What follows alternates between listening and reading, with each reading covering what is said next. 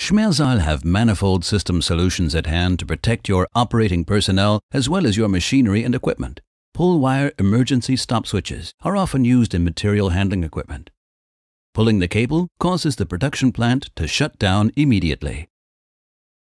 The corresponding state of the plant is reported to the control room via networked signal devices, or locally via optical or acoustical warning devices in the vicinity of the plant.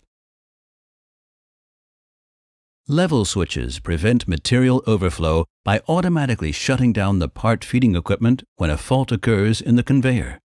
In large plants, integrated bus systems directly transmit signal states to the control room.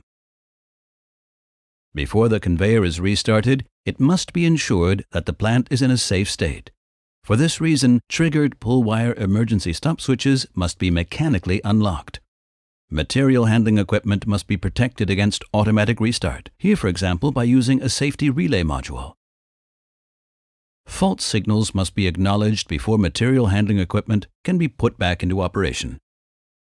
Within the statutory guidelines, the restart must be time delayed and follow an optical and acoustical warning. When the material handling equipment restarts, the buildup of material at the upstream transfer station is reduced and the level switch re-enables the feed of material.